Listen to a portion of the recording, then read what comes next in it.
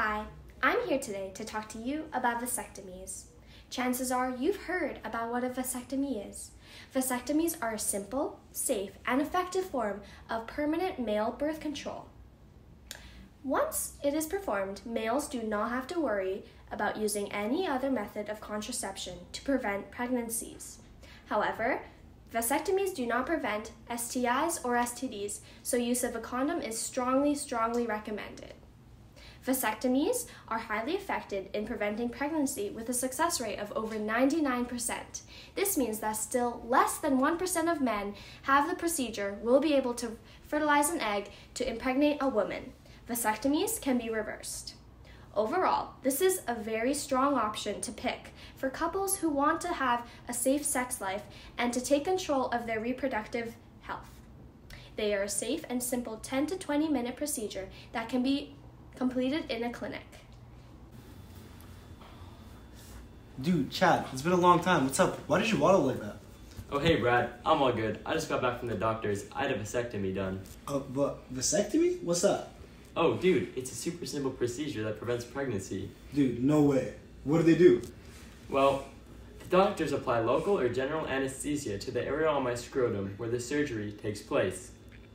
The doctors then feel around my scrotum to find the vas deferens tube. That's the tube that brings the sperm to my semen. It brings it to the surface. With a small round clip, he immobilizes the tube.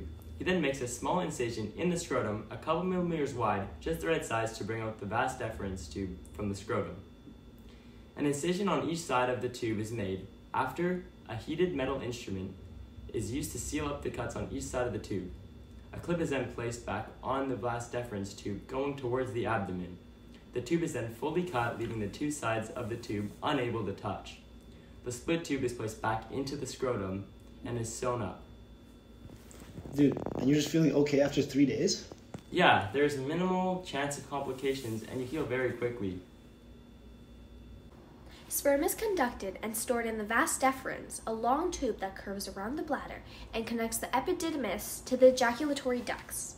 Sperm leaves through the urethra, a tube from the bladder and the ejaculatory ducts to the tip of the penis. Sperm leaves the male during ejaculation in a seminal fluid called semen.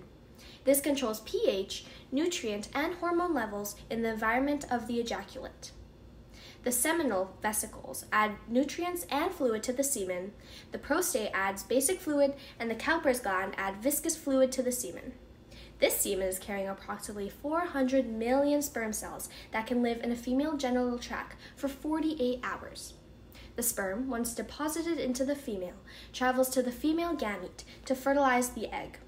However, the tying off the vas deferens prevents sperm from being released during ejaculation. The male will still produce sperm, but rather than leaving the body and causing the possibility of pregnancy, it will die. It will be absorbed by the body and will not be present in his ejaculate. Vasectomies do not affect the male's hormones. All of the male reproductive organs work exactly the same. The only difference is that the sperm will not be released through the urethra and up to the ejaculatory ducts to the tip of the penis. Their homeostasis can be difficult to maintain if complications occur. But this is very unlikely with proper post-operative care. Some side effects happen but are more common in older patients. These side effects include infections, hematomas, granulomas, and vasectomy failures will lead to pregnancy. Oh man, I wish I was 18 and I could get a vasectomy. I really don't want kids in my life. Oh, and it's so inaccessible. $3,000? I can never afford that. Vasectomies can be reversed with a success rate of 90 to 95%. However, they are typically more complex and expensive than the original vasectomy.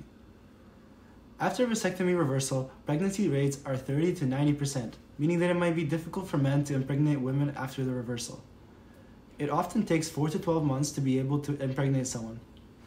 Education on male contraceptives should be just as common as female contraceptives are. The pill and IUDs are so common, it can feel societally expected for the female to be on birth control, whereas males do not face the same pressure to be responsible for preventing pregnancy. Vasectomies are known as the next best way to prevent pregnancies after abstinence. Male sterilization is a much more simple and accessible procedure in comparison to female sterilization.